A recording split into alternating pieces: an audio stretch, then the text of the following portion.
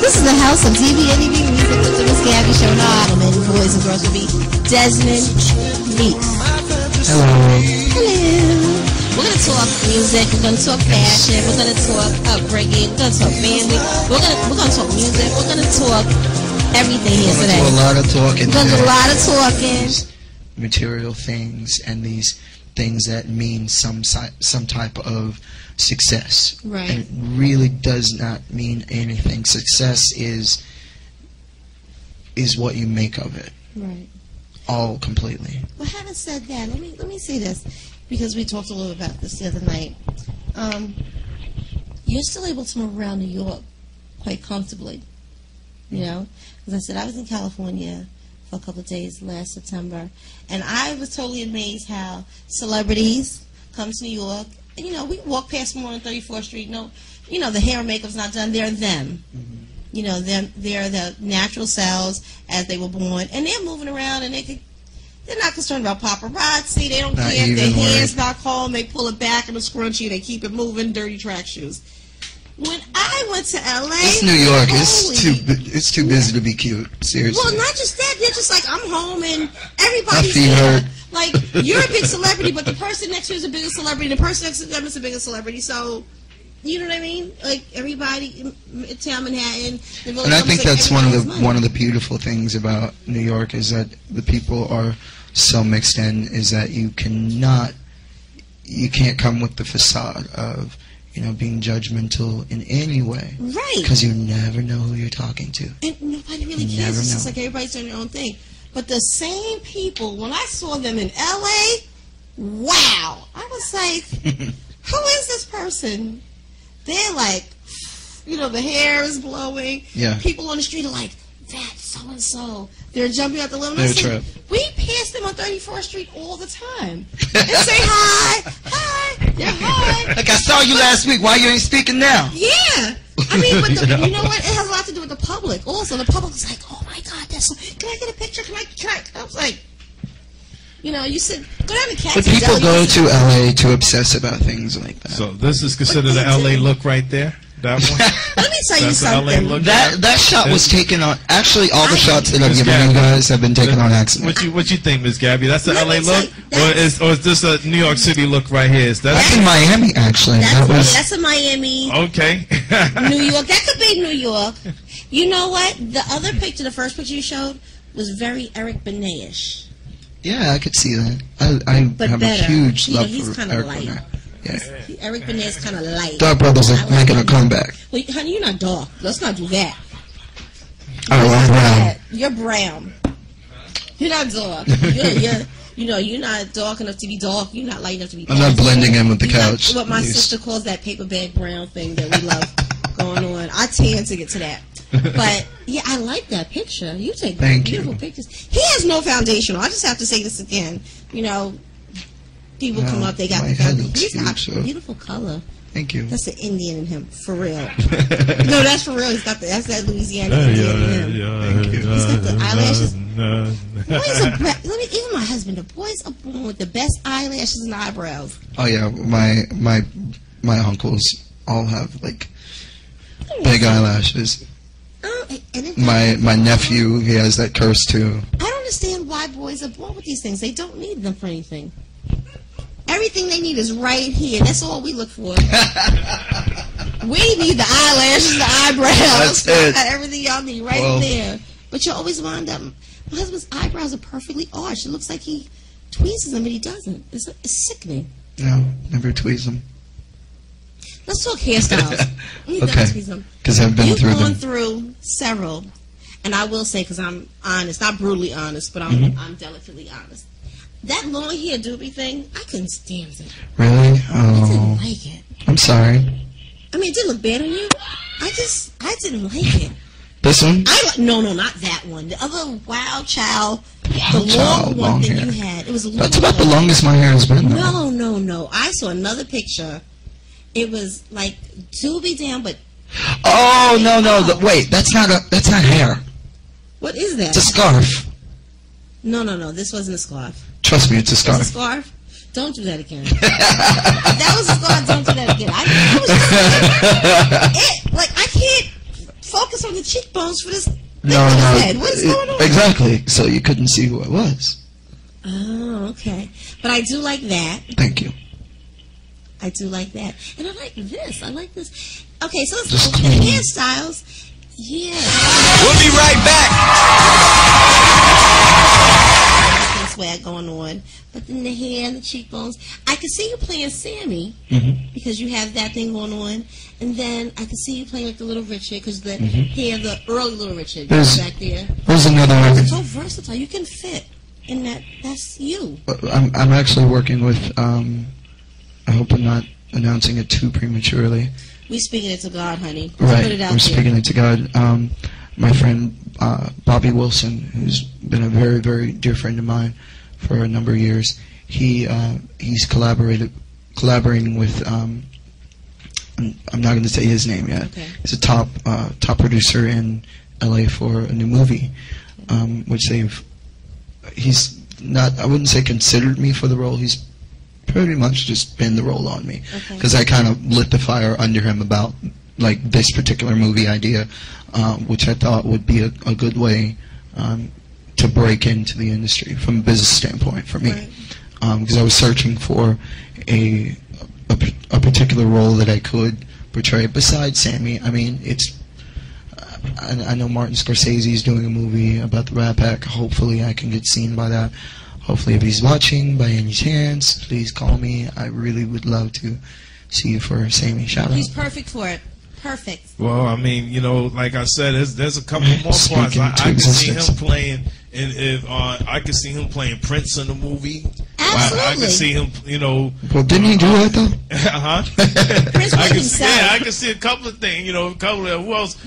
Yeah, believe it or not, you dance too, so Right. Absolutely. we can easily see you play Gregory Hines. Wow. You know what I mean? Like you could play a lot of Legendary. legends with your talent Right. and your ability. So that's the thing. If I was Scorsese, I'll be looking at you like trying to lock you into a 3-movie deal or But I'm not talking about something he like could that. just play the part because he dances so and sings so. I mean, he has the look, like the hair from that time period. He's got just the whole structure Wow. from the gentleman of that time period, you know? Well, the movie I'm hoping to do will be the Jackie Wilson story. I could see, like, Which would he be looks great. like Jackie He Wilson. plays guitar, so he could do Chuck Berry. Right, You know what I'm right. saying? Very elegant to You know what I'm do. saying? He Yeah. doesn't I look think like there are a Chuck lot Berry. of- I'm talking about as far as looking like the person Right.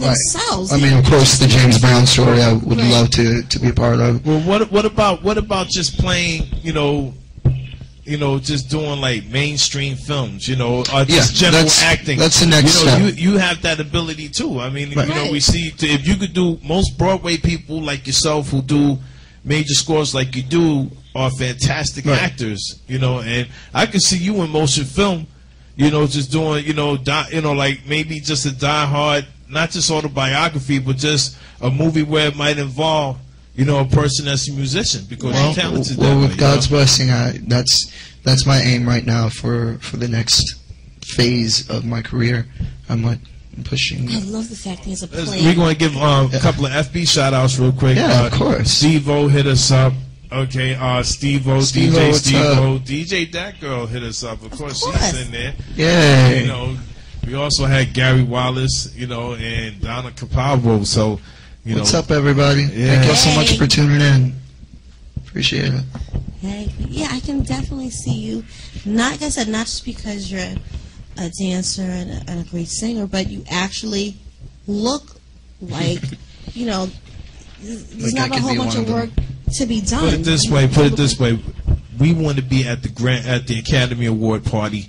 We Yeah. walking down the strip. We want to be the entourage. Definitely. Me and Miss Gabby. DEZMOND! Miss Gabby got some heels. She got some 6-inch And I heels tell you not to on turn reserve around. for you for the red carpet. She got the Yeah. heels, some fresh pair of heels reserved Yeah. for you for red carpet events and Red stuff like carpet, that. a Grammy, I'm going to have me something made. Something That's what something the goal is. sexy and made. I've always You're wanted there. to be a part You're of something this like that. close. Can you taste it? Say yes. I can. You can. I can. It's you and I can taste it. Like you're right here. Well, Seriously. well, I just got to keep keep collaborating. I can't even think about, especially since Winter Music Conference. That's been like, wow. If you would have told me a year ago I would be in the electronic dance music scene, I'd be like, really? No. I'm going to be a rock singer. You're doing it all. I'm going back to the Whiskey A Go-Go. Where do you go? Where do you go that people are like, because it's not happening here in New York just yet. Where do you go when people are like, that's Desmond Meeks? Well, I hear it here on the subway, but I wear headphones. Really? Like, I just kind of go into my own space. Right. But people here in New York aren't as like Yeah, because all the celebrities are here. They're all here. Right. And I'm way at the bottom of the I don't totem know pole. about that part, but I think we're just in so comparison to some of the people here. Right. But I mean, pretty much anywhere I go, like especially back home in Louisiana, right? Especially back there, because I have so many people who have loved and supported me over the years. So it's been a. But are you Desmond Meeks there? You just, that's Desmond Meeks. I went to school with him. What about L.A.? Is it like, oh, yeah, that's Desmond Meeks? Oh, no, I don't know. I mean, I get people that do that from time to time, right? But I guess I don't. So I don't quiet, look for it to happen all the time. You don't like it though too much. You're so quiet. Not really. I mean, if we're at a show or something, then we can be all energy about what's going on there. But if I'm just coming to kick it, hanging out, then I tried to get a blush out of him today. We were coming up on the elevator. We had somebody who wants to come out and say hi, a dear friend. But we're coming up on the elevator, so a lady comes. She's on the elevator with us, and I know he's like funny about this, but I figure I'll get a blush out of him before the show starts. So I said to the lady, older lady, I says, "Do you know who this is?" And she's like, "No." I says, "Take off your glasses." He's looking at me like I could see him through the tints. No, and stop. I'm like, "Take off your glasses." He's like, "No, he never took the glasses off." I'm like, I said, "This is Desmond." It was the fluorescent lighting. It was the, Miss Gabie, stop it. This elevator can't get to 11 fast enough. That's what it was. I was like, "Take off your glasses." He's like, looking at me through the, I couldn't even see his eyes, but I could feel them. No. She says, I said, "This is Desmond Meeks." She's like, "Sorry, I can't help you." Sorry. I got nothing. She blew my moment. I was hoping she was going to go, "Really?" She blew my moment. It didn't even work for me, but I tried. It happens. I find that things like that happen when I least expect it. Mm-hmm. What's your normal reaction? The normal reaction, well, the most that I get, I'll say, is the one that's just staring at me. Right. Like, I know his face, and I don't know why. And then they get frustrated. Right. Do you ever go and say, "I'm Desmond Meeks from American Idol"? Never. I'll never just walk up to someone. I mean, I would be the one to go and say, "Yes, this is who I am," rather than have somebody stare at me while I'm trying to eat. No. That would be me. I wait for them to. I usually just look back at them. Right. And they get home and go, "That's who it was." But from time to time, someone will get the courage and they'll come up and like, "Didn't I see you on?" Or as of Winter Music Conference, I get, "Aren't you the guy who sings Celebrate?" Right. And I'm like, "Whoa, that's kind of different now." That must feel good. Like that's completely different. It means it's working. You're You're working. Yeah. So it's got to feel Something's good. paying off. Somebody's listening for me. There's a whole bunch of people listening. Right. That's why you got 10,000 YouTube hits. Not right. somebody's in a week. Less than a week. See? I was just saying how humble he was. See, I knew there was something in him that would pop out every now and then. No, it's less than a week because I've never had anything pop that big before. It's not finished. Right. I'm claiming that. And it's not finished. But that's a trip to me. To have an original production put out and the response is like, boom, we love it. What? Now, original, you write. Yes, I write. You do write. Mm-hmm. Do you arrange and produce also? Mm-hmm. Yes. You play the piano. Yes. You play guitar. Mm-hmm. What else do you play? I play drums. I'm more of a rhythm guitar player. I'm grasping